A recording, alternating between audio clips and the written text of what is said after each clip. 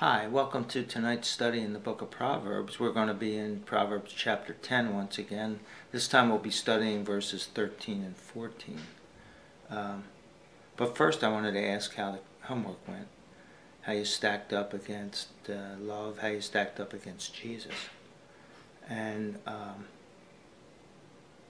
it's something that you should do from time to time. Plunk your name in there and see how God can use that powerfully in your life to point out ways that He wants you to be more like His Son.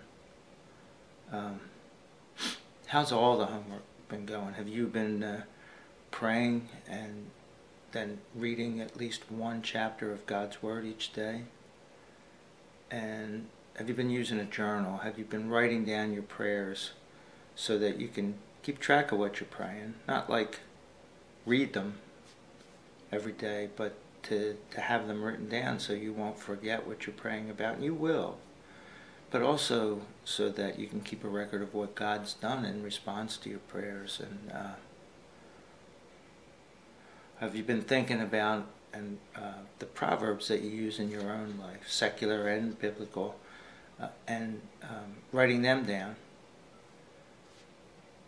Have you been praying that God would send somebody to you to ask you about Jesus? And if He hasn't done it, continue to pray that prayer until He does. And if He has, I suggest praying it until He sends somebody else. Have you been knocking on His door every day and asking for wisdom and asking Him daily what pleases Him, how you can please Him? Have you been asking Him to direct your steps before you read His Word? Because you ask Him in prayer and then He uses the Bible to direct your steps, to convict you. That's how the Holy Spirit works a lot of times. If you are not reading the Bible, you can hear from God. He can use anything that He wants to use. But you have a much better chance if you read and then read His and pray and then read His Word. Have you provided a Bible for someone? Or have you been a Bible for someone?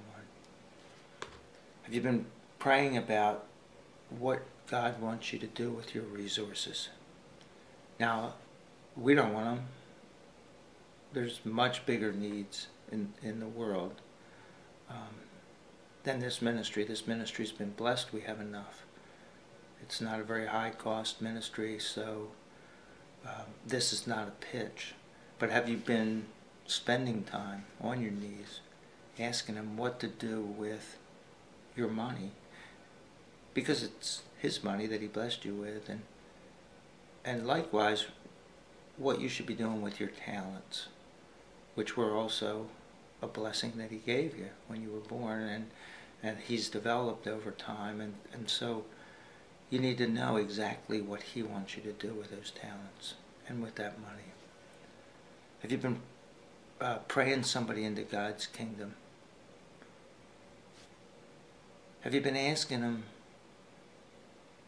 how to provide for that neighbor who knocks on your door at midnight and says that travelers have stopped at his house and he needs something? Remember that when we studied that?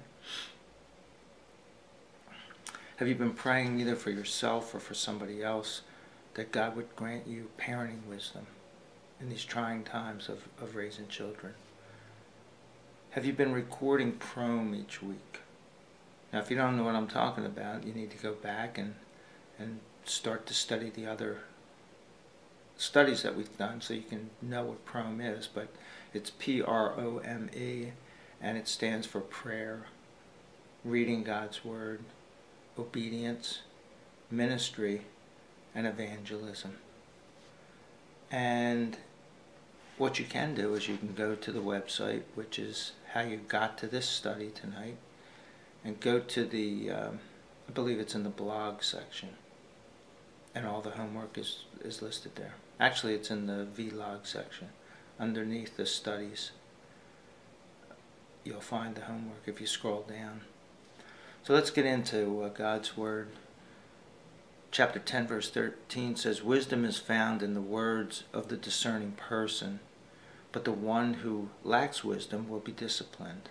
And 14 says, those who are wise store up knowledge, but foolish speech leads to imminent destruction. So once again, we're seeing this pattern. The wise, they do speak when they have something to add to the conversation, but the fool's speech always leads to destruction because it's not based on knowledge.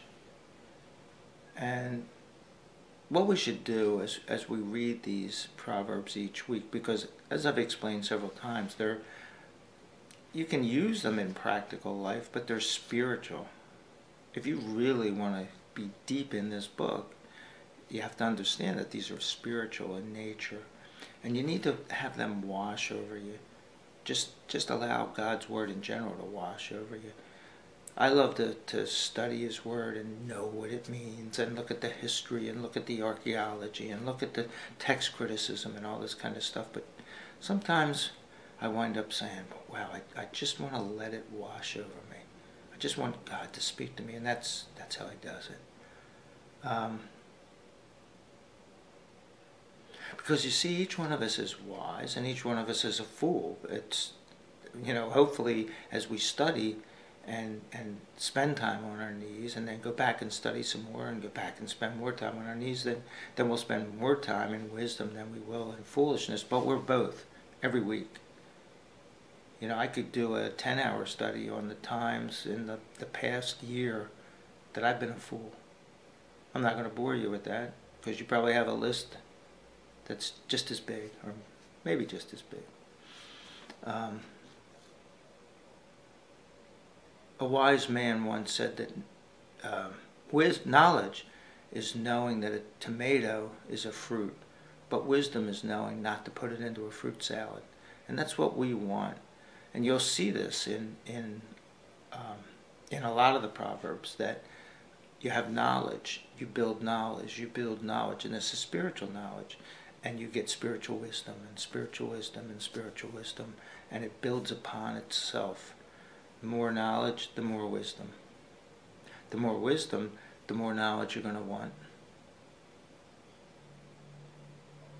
And often, as in a lot of these Proverbs, you gain wisdom, you gain the knowledge to get wisdom by listening more and speaking less. This is being said by a man who's doing all the talking here.